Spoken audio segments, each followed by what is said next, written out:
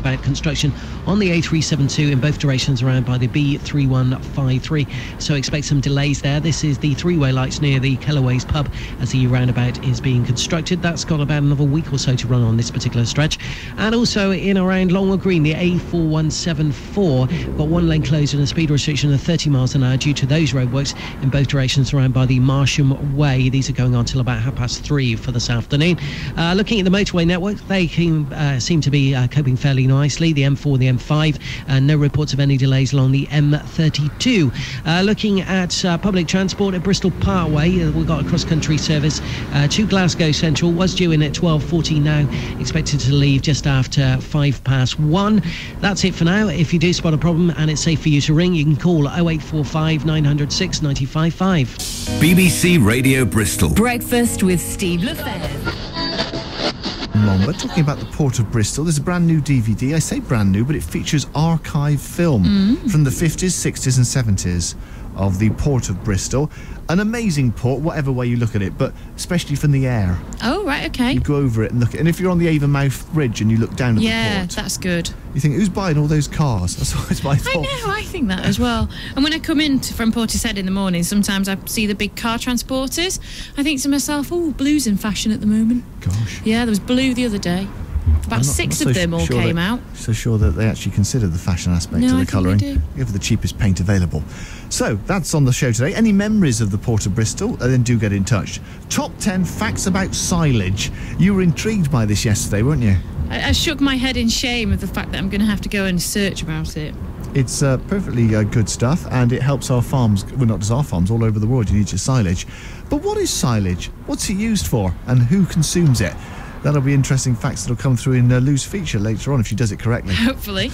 If you've got a fact about silage, I'd like to hear it, and Lou especially would, on this number. 0845 905 955. You were chomping on a bit of pita bread earlier. Yes. Where'd you get that from? Did you bring it from home? Bring it from home, yeah. What was in it? Cheese. Just half now and then half later on. What a combination. Do you know, I take snacks in for my daughter. She has a couple of snacks in school, as well as a packed lunch. And you're supposed to have 2 snacks a day. Yeah. And she very rarely eats 2 snacks a day. So I'll often bring them home and then I'll take them in the next day, unless it's a yoghurt or something dodgy. And she had a Baby Bell in her desk, and I wasn't sure how long she'd had it for. So I took it home and had it for lunch last week. And I was eating on it, and I noticed on the underside it was mouldy. Oh. Yeah, I've survived it. And in fact, there's probably penicillin on it, isn't there? That's It really did me good. But you've got to be so careful, especially with children. Yeah. And don't know the exact date of it. You know, they were just given it by various sources. And so we've bounced this volume and the previous one off Colin and said, you know, can you just help us date it? We think we know it's a certain time, and Colin's able to say, well, that ship came in the April of 1956, or, you know, because he was there, he remembers it. Yeah, so it's been, he's that old. He's one of a handful of people who would probably know. So, and we actually changed the cover sort of quite late on because of Colin's input with this one, because he could redate certain films. So it was very, very helpful. We'll talk about that in more detail in a moment, and I'll play a couple of clips. But just going back to something you said a moment ago, the fact that the city was built on the port, going back in time, as you well know, Colin, the ships used to come right into the heart of the city, didn't they? Right into the city docks until the early 1970s. And of course, Bristol and its port have always grown up as one. And then, of course, it expanded. The centre of shipping gravity moved to Avonmouth when Bristol opened the Rivermouth docks.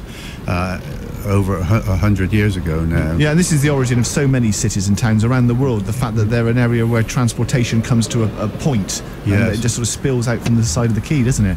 That's right. Well, of course, the ships were bigger, so they needed bigger docks, so hence the Avonmouth situation. Well, that's the problem with the Avon, isn't it? It's quite narrow, and also the tidal range is quite big, isn't it?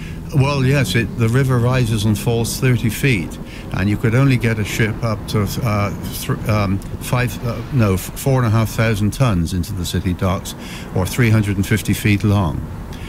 So that was pretty restrictive, particularly in today's climate. Just give us your background as the port photographer then. How did you get that job? Well, I've been hanging around the Port of Bristol since 1954. Meeting sailors? I've met plenty of those.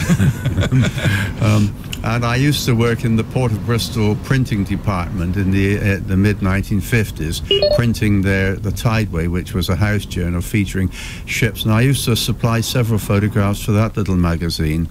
And then eventually I was asked to be the official port photographer.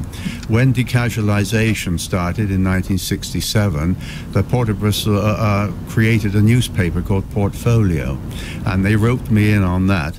And I was down working on the docks 4 days out of 5. There was so much shipping in those days. The atmosphere was very exciting, particularly around the Royal Edward Dock at Avonmouth, although the City Docks was exciting too.